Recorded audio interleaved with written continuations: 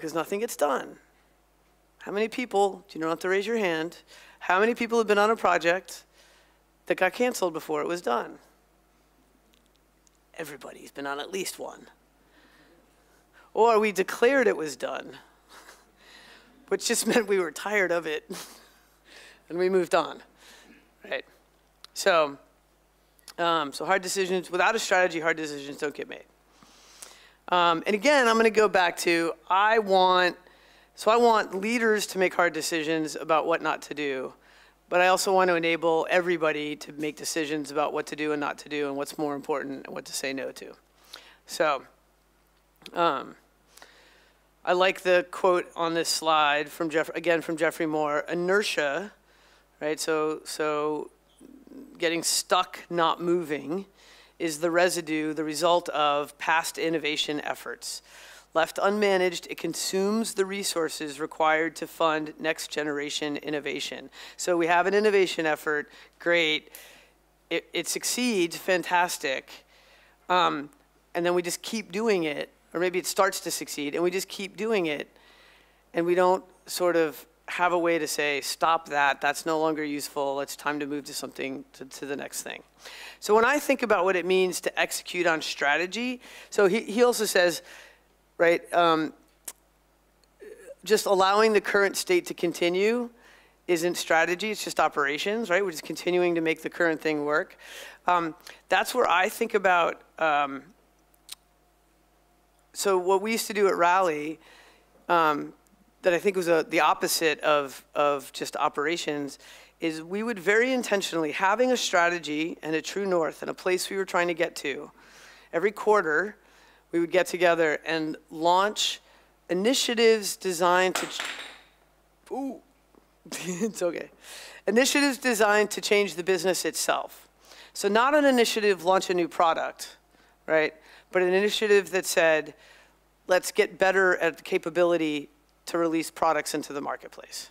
That would be the initiative. And that meant we put together marketing and sales and product development and product sales, and bring all those people together and be like, wow, it seems to be really, we struggle to bring new things to market. What could we learn to make that go better, right? Those are the kinds of initiatives that prevented inertia, prevented us from getting stuck just doing what we'd always done. And really ask ourselves the question, if we're gonna go here, if this is our goal, if this is our strategy, what about our organization prevents us from executing on that strategy, right? A classic one that I've run into a lot is, like we buy companies, but we don't integrate companies well. So can we get better at mergers and acquisitions? But really isn't about being better at mergers, it's about being better at bringing people in and making them part of the company. Right? So that might be like an initiative, right? And that's when you're really talking about strategy, right? We don't do that when we get stuck in, Dean Leffingwell calls it the internal fog of war. So here's the thing about strategy. I want everyone in the company to be able to think strategically, but at the end of the day, it's not everyone's job to think strategically. It's the leadership's job. Right, however high up that is for you. It's the leadership's team job to pick their head up above the day-to-day, above the current operations, above asking what your customer wants. Your customer doesn't know, what is it, Steve Jobs? The famous quote that's not really from Henry Ford that says, if I asked the people what they wanted, they'd just say faster horses, right? So how do we pick our heads up and think beyond what our customers think? Well, that's the job of leaders.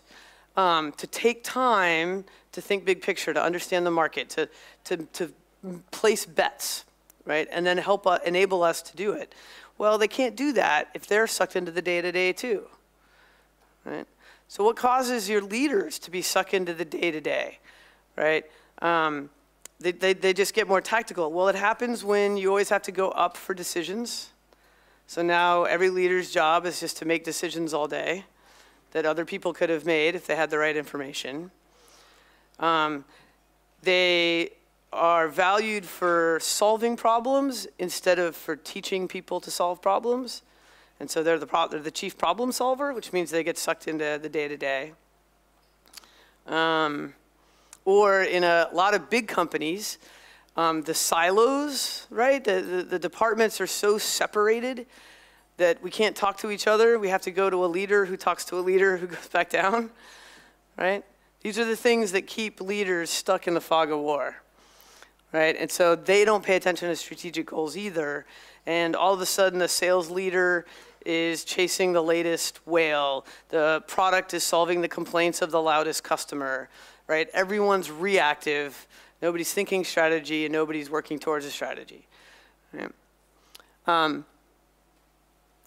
Right? So it gets really hard to, and the alternative, by the way, looks a little bit like leaders constantly reinforcing what the strategy is. Right? So come to me with a problem or a decision. Hey, should we build that thing that the angry customer wants?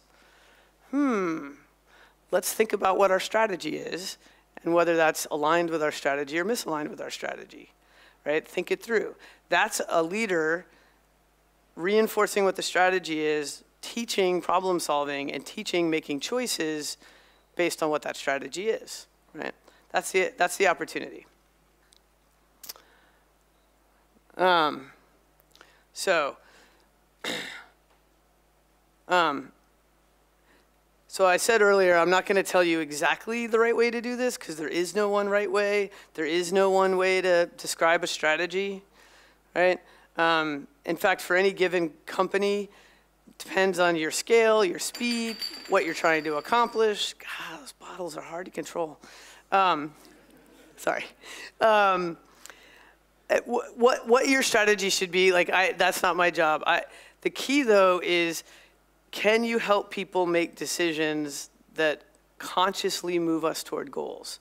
And so that's really what I want to describe. So it's not really what is the outcome, like what does a strategy look like, but it's more I think about how to get there. This is a big piece of how I think about it. Right? So there's a formulating of strategy. So this is the really scary part for a lot of companies is we're going to allow the leaders, whoever that is, by the way, and the leaders could be the top 5 people in your company, or like at Rally, the leaders were the top 20% of the company. For varying definitions of top. We were not very hierarchical. We were pretty flat for a really long time. But we brought together the people who were official leaders and also de facto leaders. Who were the people who had followers? Who were the people who had influence? Who were the people who saw the big picture? We brought those people together and said, let's figure out what our strategy should be. And we had amazing facilitators.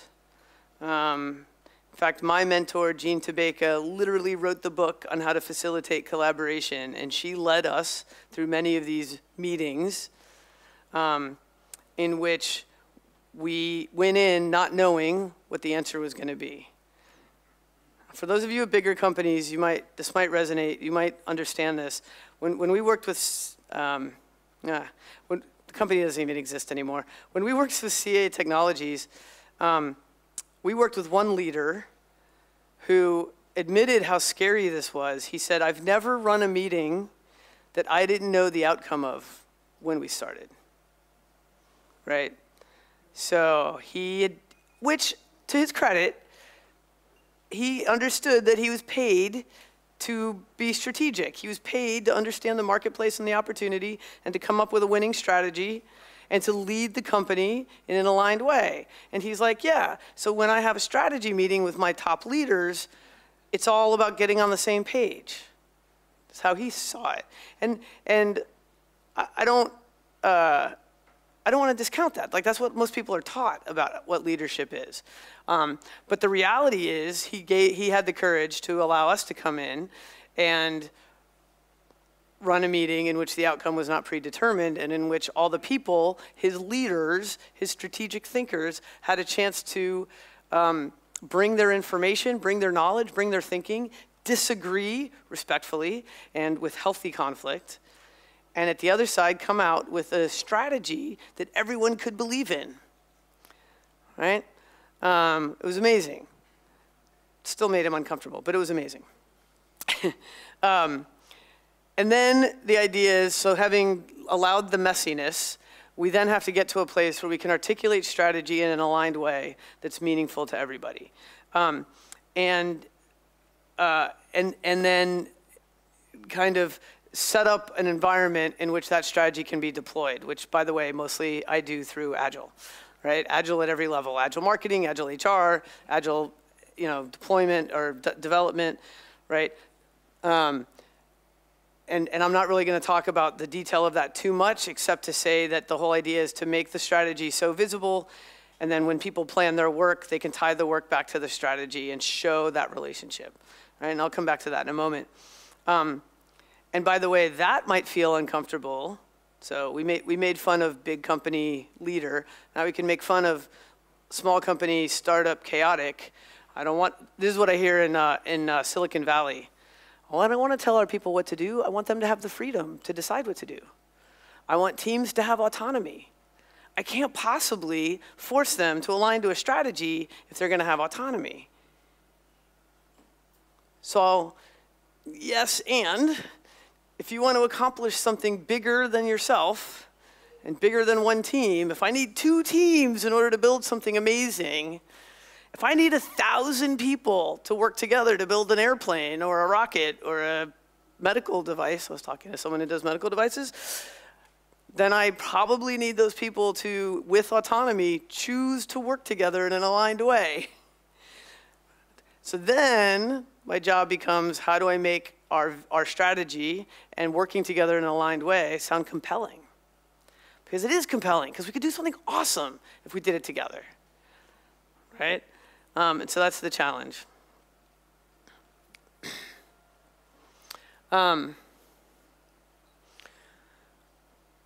So one of the ways we do that is we create a shared language, right? It doesn't matter what that language is in a lot of ways. This kind of goes back to what's your culture, right? What fits with your company. But so like at Rally, we talked about True North. True North was our annual kind of our goal for the year. Where are we trying to be? Who are we trying to be 1 year from now? That was our True North. And then we had what we at the time called mother strategies. I'm sure it came from a book. We read a lot of books. So I forget which book that is, but that doesn't matter. True North and mother strategies, everyone knew what those were. And then we had rocks. Every quarter we chartered rocks.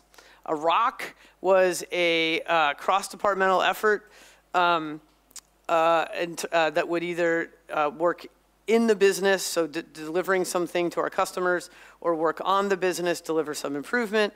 And the idea was that the rocks would lead to the mother strategies. That was a shared language. You can use whatever shared language works for you. But the key is, I could talk to anyone in that company, from the CEO to the front desk receptionist, and I could have a conversation about what the rocks are this quarter. And I could have a conversation about how we were doing against our mother strategies. And we could have a conversation about work to do or not do, because, well, that's not very well aligned to our mother strategy. Should we really do that? Right? So having that kind of shared language. That's part of what I got to work on with SIPGate today, which was great fun, right? It's like, you guys have a well thought out strategy. It's really exciting. A lot of work went into creating it. Now let's come up with 64 ways to describe it. And I don't mean 64 languages, but like all the methods of communication: verbal and written and inspirational and simple and complex, all the things, right? But at the end of the day, let's have a shared language, so we all have a shared understanding that we have a strategy, that we want to align to it. At that insurance company I worked with, they talked a lot about intent, or commander's intent. If everyone understands the intent of what we're trying to do, then we can move all the decision-making down here. So the people with the closest to the work, closest to the customer, closest to the information, can make decisions that are aligned to our strategy because they understand our strategy. It's awesome. It's fun. It's actually fun. That's the thing. Like, for those of you who are afraid of the top-down thing, it's really fun to know that my work matters. Right? That was my favorite thing about working at Rally, is I always knew that I was working on something that mattered. And if I suspected that I was not working on something that mattered, I could tell somebody or change it. Right? Or collaborate with my coworkers to change it.